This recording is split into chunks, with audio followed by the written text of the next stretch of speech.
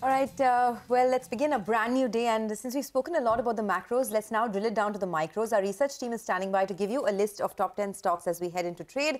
Vivek is here first up. He's tracking once again all the block deals and a lot of the data on corporates. Vivek, you're looking at Samvardhana, Motherson today? Well, absolutely right. You know, it's another one in the list of long block deals that we've seen in the last couple of weeks. So Samvardhana, Motherson will remain in focus today. The Japanese promoter Sumitomo Wiring is looking to sell almost 3.4% stake in the company, and this is most likely going to happen via block deal in today's trading session as per sources. Now, the floor price for this particular block deal is very interesting, a significant discount to yesterday's closing price. 69.9 rupees a share is what the floor price for this particular block is, and the total deal size is almost valued at $195 million. Now, remember, at the end of the December quarter, Sumitomo Wiring held almost 17.55% stake in the company, and as per the term sheet that we viewed, we understand that there is now a 180-day lockup, for further sale of shares. It's an intention that Sumitomo Wiring has actually said as far as this particular block is concerned. Okay, thanks a lot for that. Well, I'm watching out for MotoCorp, and I'm expecting the stock to be in the red today, and I'll tell you why. Honda launched the 100cc Shine bike yesterday.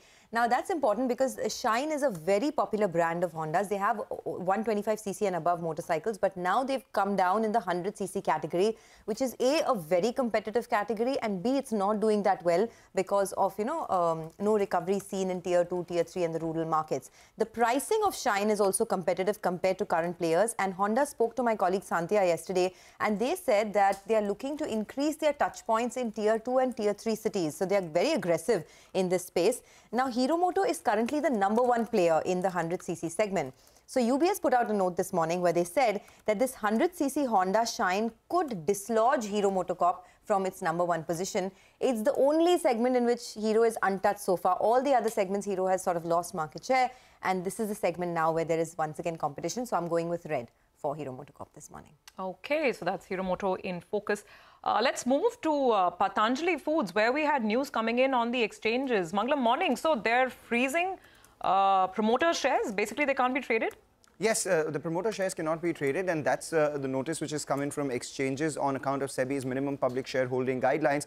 But it is important to know that the promoter shares were locked in till April 2023 already on account of the FPO that took place same time last year itself. The promoters of the company hold about 80.82% stake in the company, and this had to be reduced to 75%, increasing the public shareholding from just below 20% to around 25% itself.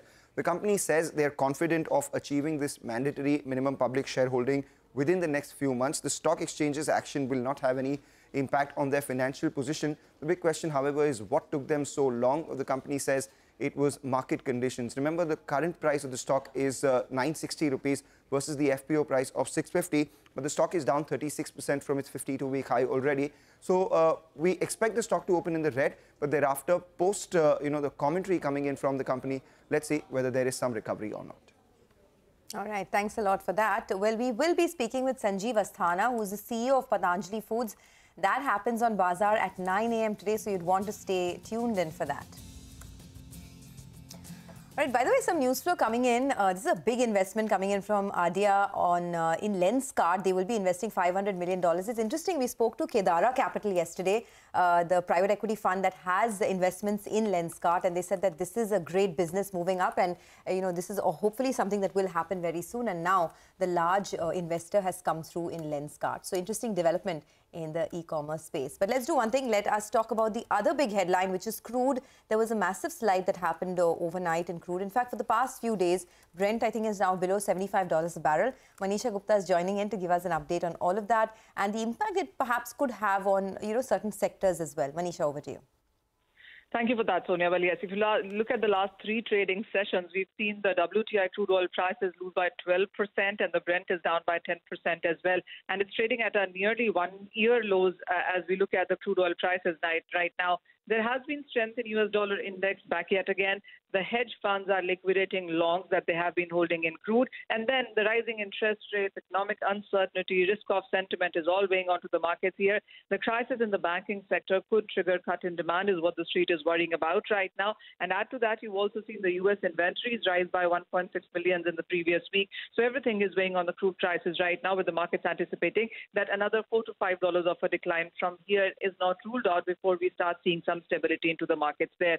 Not just crude, natural gas fell 5% overnight. Heating oil prices are trading at a one-year lows. So everything in the energy markets right now trading in the negative. Yes, that is the case in most asset classes as well, Manisha. Thanks very much for the updates over there. Some more stocks and news. Let's go across to Rima for that. Rima, morning. Hi, morning. So Godavari Power and Ispat board will be meeting on Saturday, the 18th of March to consider a buyback. Sarda Energy has received the consent to operate from the Environment Conservation Board of Raipur for expanding its existing rolling mill capacity. So that's a positive. While Orient Paper has announced a capex plan of 475 crore towards modernization and debottlenecking of their manufacturing facility at Madhya Pradesh. Back to you. All right, thanks a lot for that, Rima. So this is a list of our top 10 stocks in case you missed out on any stocks with positive news flow. All the crude-based companies that use crude as a derivative or as an raw material.